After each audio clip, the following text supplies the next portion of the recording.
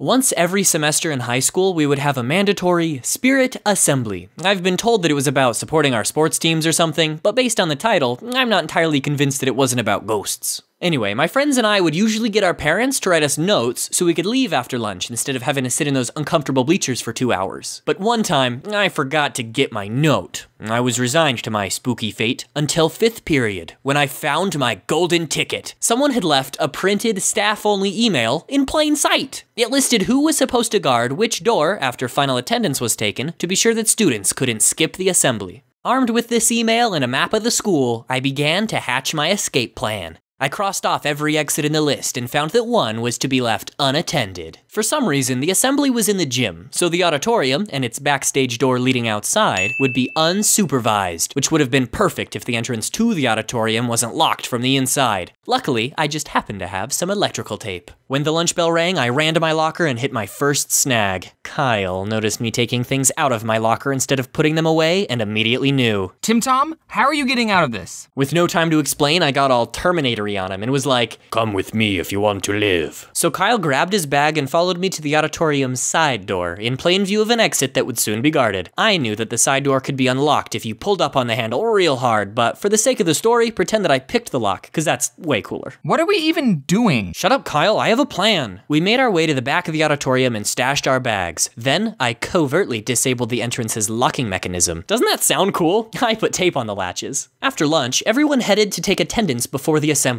It was then that panic set in. The entrance to the auditorium may be unlocked, but it's raised above the cafeteria floor. Walking up those steps would be suspicious. We needed a credibility prop. For those of you not versed in the art of doing things you're not supposed to, a credibility prop is something that makes it look like you belong where you don't. When I reached my class, I saw it. A 50-foot Ethernet cable coiled on a table by the door. Perfect. I was the first out of the room, and when I saw Kyle, I threw him one end of the cable and let it all unfurl. Now if a teacher saw us walking up the steps, it would look like we were working, I guess? Look, it made sense at the time, okay? It didn't. Shut up, Kyle. We grabbed our bags and headed backstage. Kyle opened the door, blinding me with sunlight and freedom before retreating immediately. Someone who had made a break for it was getting hauled back inside by a teacher, and she had almost seen us. Dang it, Kyle, do not blow this operation. I opened the door more cautiously this time. The coast was clear and we bolted in opposite directions. Rob, my getaway driver who remembered his note, was waiting in his car, engine running. It was hard to believe. After what must have been whole minutes of planning, we were finally free.